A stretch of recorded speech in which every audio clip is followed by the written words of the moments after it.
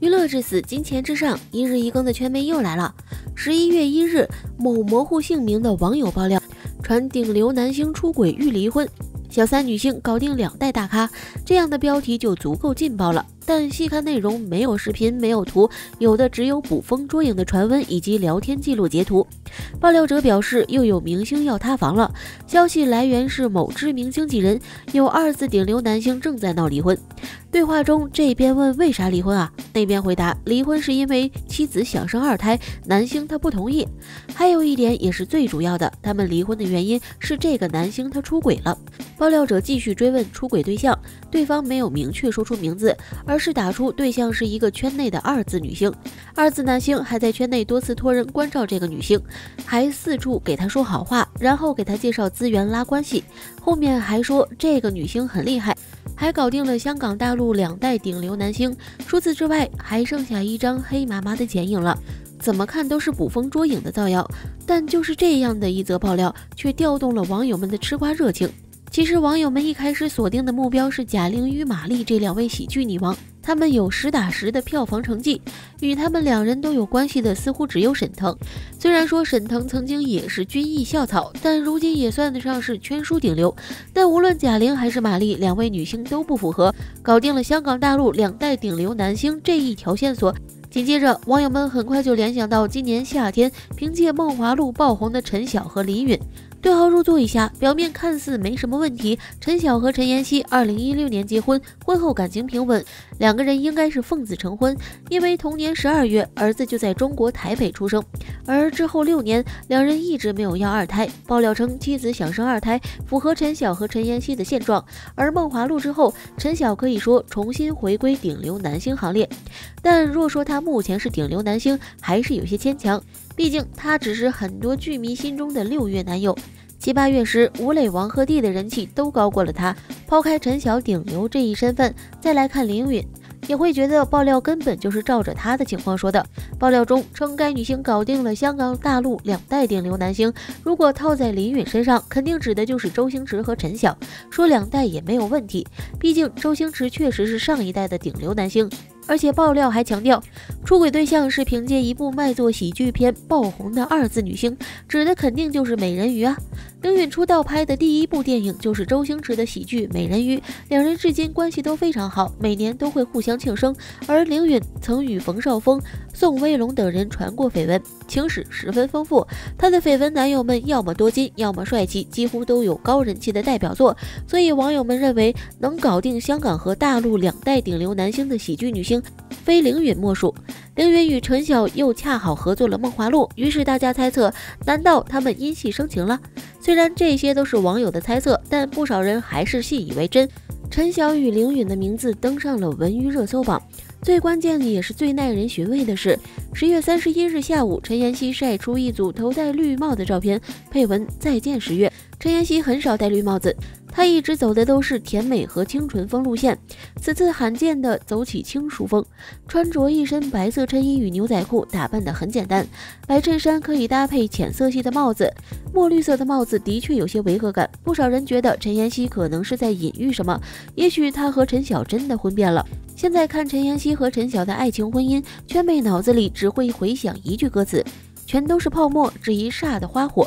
当初绚烂的有多美丽，如今消失的就有多唏嘘。自从结婚以来，网络上都是他们婚变的消息，哪怕是后来生了儿子，这样的传闻依旧从未消失过。而婚后的他们不再相爱的新闻，似乎又并非空穴来风。2人一起出席活动，全程只有陈妍希在努力营业，陈晓则在一旁爱答不理。就连陈妍希看着他崇拜的眼神，陈晓也是完全不理会，只剩下陈妍希一个人尴尬满屏。合体互动，2人也相隔很远，陈妍希在笑，陈晓却黑着脸低着头。曾经秀了很多恩爱的微博被陈晓设置为半年可见，关于陈妍希的内容一条都找不到。相反，陈妍希单方面秀恩爱、秀孩子，甚至秀生2胎的传闻，但是陈晓却一个字都未曾回应过。这段婚姻如今充满着绝望。可曾经陈晓看到陈妍希是眼里就闪烁着星星的人啊。2015年8月，两人在微博上高调官宣恋情，官宣仅仅2个月的时间，陈晓就高调向陈妍希求婚。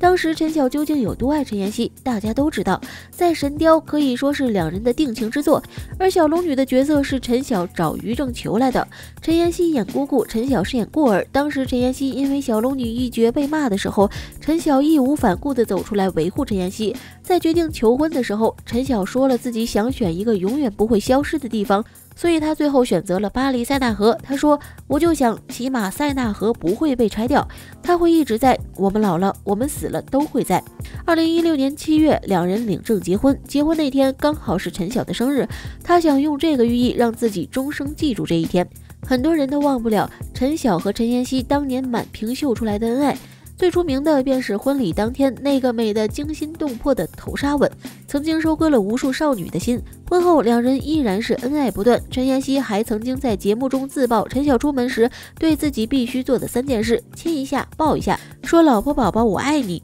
他会买张机票飞去巴黎看望1个月没有见到的陈妍希，每次一起出席活动眼里都是陈妍希。第一个宝宝的名字他取了陈沐晨，寓意为陈沐晨，可见当年的陈晓是真的狠狠爱过陈妍希，所以如今眼里的冷冽才如此让人觉得绝望和冰冷。很多人将他们感情的变故矛头指向2017年年底，那一年陈妍希被爆出曾经插足过台湾艺人倪安东的婚姻，当时陈妍希的经纪人回应了一个很模糊的话，没有插足对方的家庭。虽然在这件事情后来澄清了是一个谣言，说对方是一个在2017年都还未婚的人，而陈妍希早在2016年就已经嫁人了。然而这件事却依然对陈妍希产生了不好的影响，曾在2013年和文章拍电影时，在片场和他举止亲密的照片也被曝光了出来。那时的文章也正在婚姻中，之后网友更是曝光陈妍希早年的情感黑历史，个个都是重磅的料，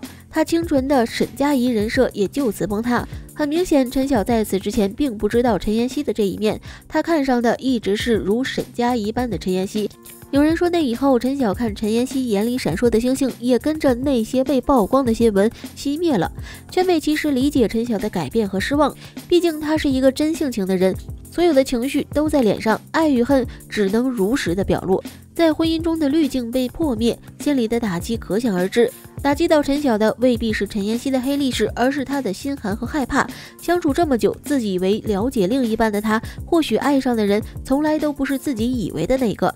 在陈晓看来，这也许是另一种形式上的欺骗。相比起后来从未谈论感情事情的陈晓，陈妍希倒是出面澄清过很多次。回怼网友陈晓眼里没有光的评论，他是奥特曼吗？眼睛里还能发出光？不过陈妍希的澄清并没有起到太大的作用，关于夫妻俩婚变的消息一直在网上传播，从未停止，所以最近网传他们已经签署离婚协议，反倒是有许多网友选择相信，还认为这件事无风不起浪，如果两人一直恩爱的话，网上不会频繁传出婚变。对此，网友还列举出例子，比如当初赵丽颖与冯绍峰的感情，自赵丽颖生完孩子后频繁传出婚变的消息，果不其然，夫妻俩突然在网上官宣离婚。与之相对应的是张若昀和唐艺昕夫妇，这俩人私下里以及公众面前的状态就很好，